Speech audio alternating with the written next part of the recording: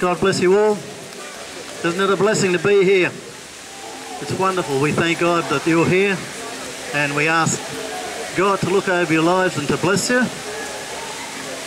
Wherever you're from, whatever your background is, we ask God to touch you with his love and let the truth of who he is fill your life.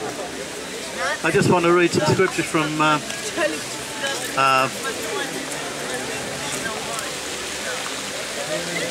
Exodus and a short scripture from Hebrews.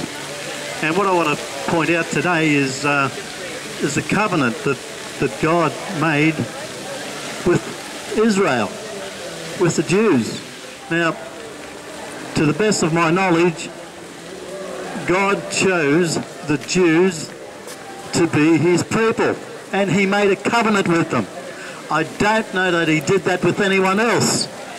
So the Jews and and Israel is really a very special, holds a very special place in God's heart. Now, God made a covenant with the Israelites through Moses. You know about the Ten Commandments, and you know that Moses spent 40 days on the Mount of Sinai, and God spoke to both Moses and the people. They heard his voice, and in order to put that covenant in place, there needed to be a blood sacrifice. And this is what Moses did to put that into, really to switch that on.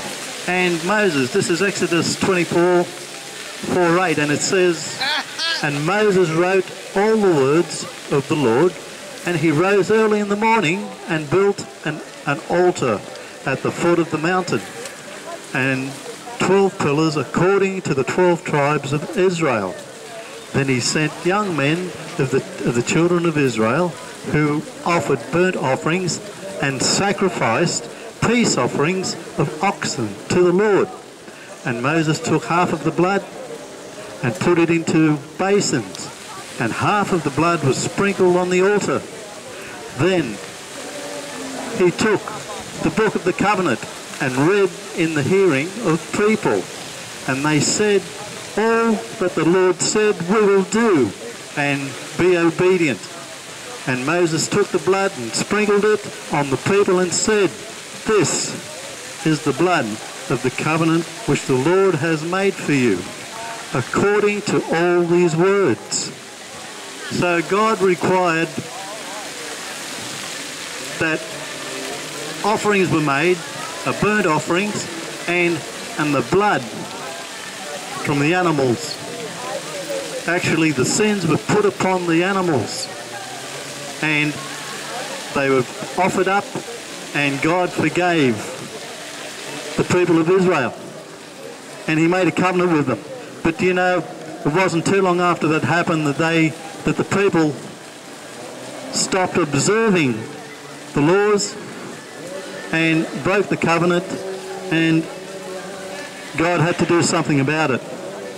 And then it goes on to say in Hebrews 8:7, it says, "Behold, the days are coming, says the Lord, when I will make a new covenant with the house of Israel and with the house of Judah, not according to the covenant made with their fathers in the days when I took them by their hands and led them out of the land of Egypt, because they did not continue in my covenant, and I disregarded them, says the Lord. For this is the covenant that I will make with the house of Israel." Now, we're talking about the new covenant, and it's all about Jesus becoming the sacrifice for us. "I will make a new house. For this is the covenant that I will make with the house of Israel after those days, says the Lord. I will put my laws in their mind and write them on their hearts, and I will be their God, and they shall be my people. So this new covenant that God is talking about isn't just for the Israelites, it's actually for the Gentiles as well. Everyone else that wasn't God people.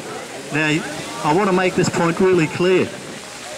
The Jews and the Israelites are God's people. God didn't make a covenant with anybody else. He chose them to be his people and for him to be his God.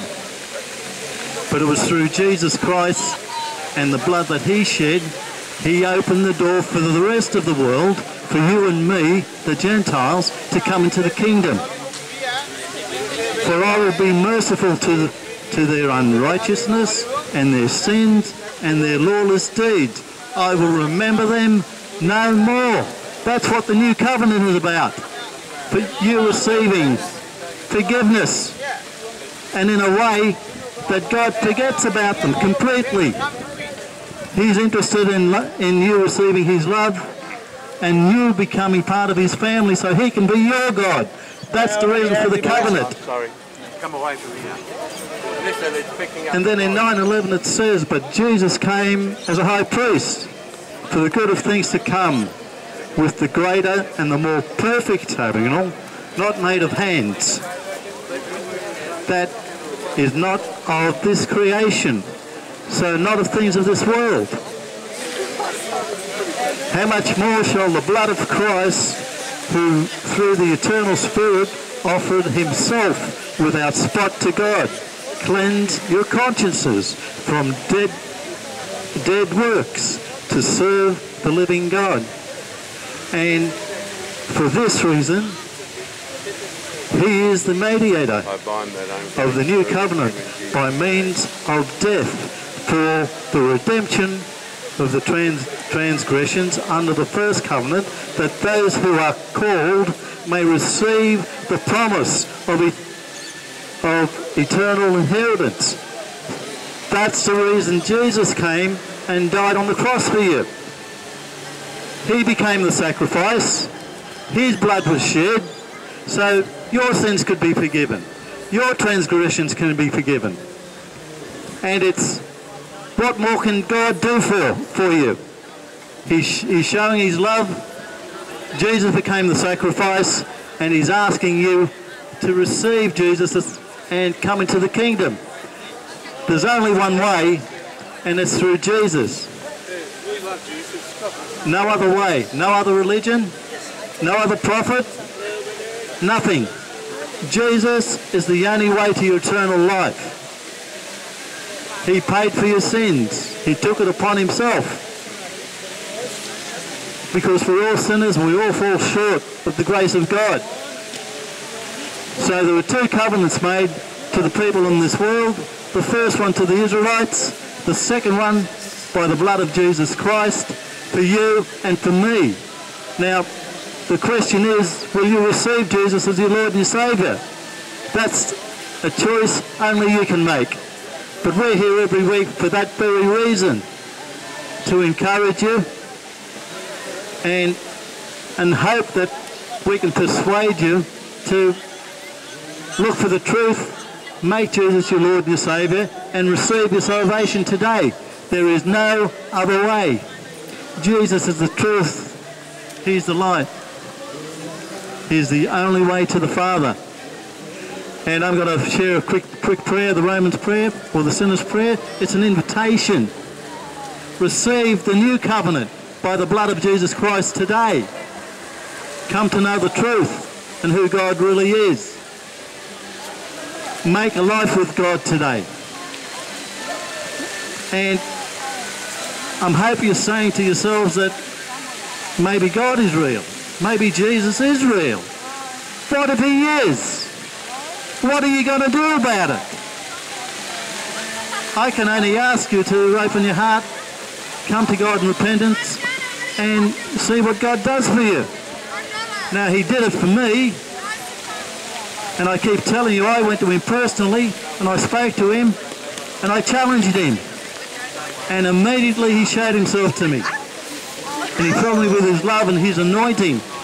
So my belief wasn't enough for me to receive my salvation and to receive the promise of his inheritance. That's heaven for all eternity, to live in his love. Now, you have to make the choice. But here's the invitation for you. Say this prayer with me. I repent of my sin. Jesus died for me, and that he was crucified. He rose from the dead. Jesus, come into my heart. Receive God's love and the Holy Spirit in the name of Jesus Christ. Amen.